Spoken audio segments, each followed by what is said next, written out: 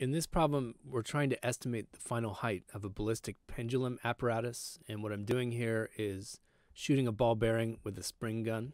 And in practice, the way you use these things is you would observe the final height of the ballistic pendulum apparatus and work your way back to find the speed of the projectile. In this case, I actually know the speed of the projectile is about 6 meters per second.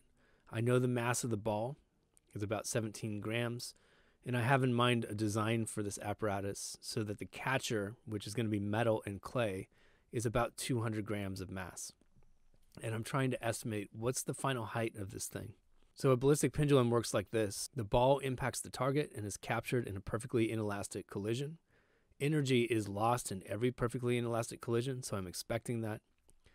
And then once the ball and catcher reach a final velocity during that collision, they're going to rise to some final height in a process that conserves energy.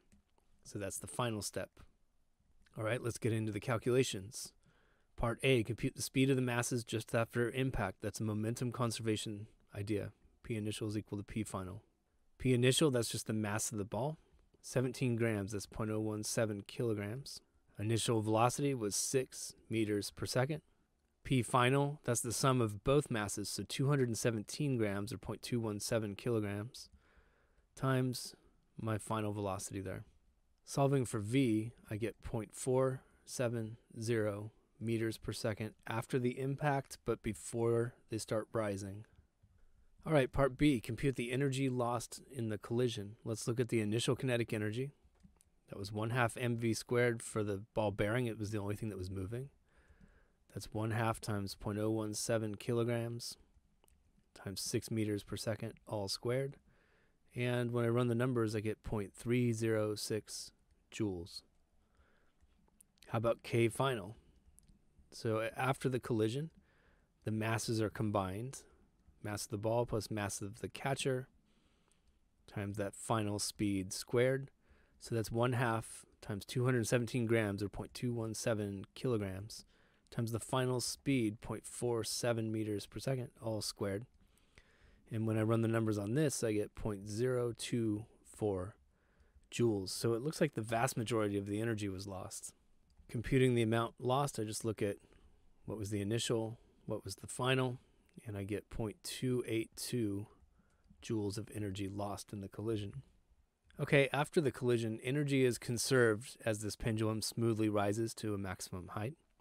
So now I'm looking at an energy conservation problem where right after the impact is my initial state, and then the maximum height is my final state. In the initial state, all the energy is kinetic. That's 1/2 times the total mass there. Again, this is just after the inelastic collision. So it's the mass of the ball plus the mass of the catcher times V squared, where I'm talking about this V from part A. E final, that's 100% potential. So it's going to be the total mass of the ball plus mass of the catcher, times G times Y final, which is what I'm after here. And again, I assumed that my initial Y coordinate was 0, just to simplify things. All right, the masses cancel out of this calculation, and I get that Y final is going to be V squared over 2G. So that's 0.47 squared over twice 9.8. And I get 0.0113 meters for this, or 1.13 centimeters.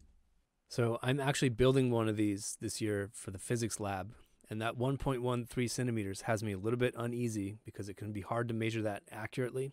We may end up having to measure the angle of elevation instead of the actual height, because that'll be a lot easier to keep track of on camera.